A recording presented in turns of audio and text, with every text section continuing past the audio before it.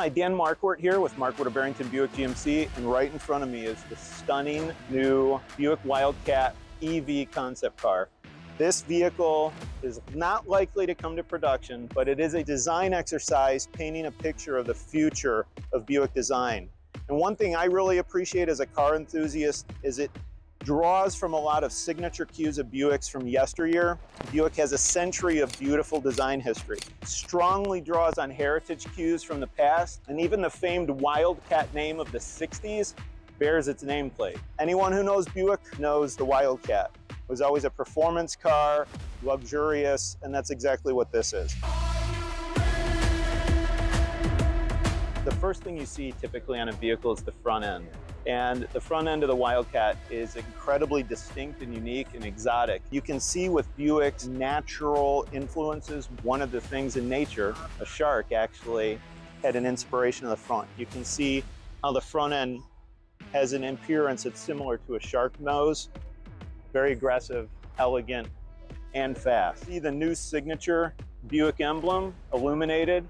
The Wildcat incorporates all of Buick's most modern technology, four-wheel steering, the EV platform, and all of the personalized innovation on the inside. As I mentioned, the boat tail rear end is very reminiscent of some storied Buicks of the past. Very elegant, very classy, very sporty. And you can see, as many of the Buick designs are inspired by nature, by the flowing water, the design of this car flows, everything, and even the way, very subtly, the taillights incorporate into the body lines and flare out, but do it in a graceful way.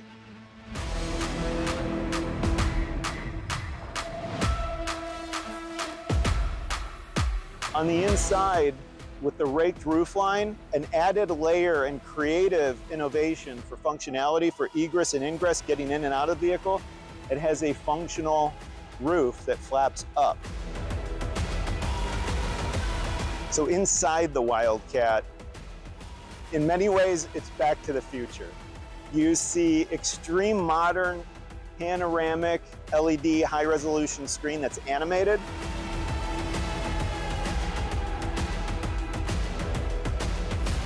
But then you see incredibly retro styling cues that harken back to the 60s.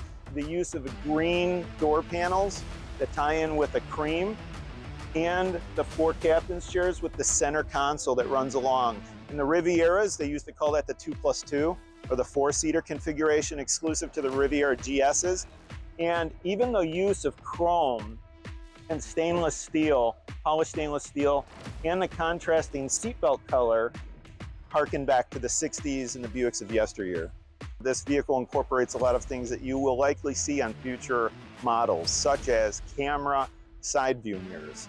And you can see the very streamlined small camera side mirror. There's a camera rather than glass integrated in the side, which transmits to a visibility screen on the inside. So if I put my hand here, it appears on the inside screen.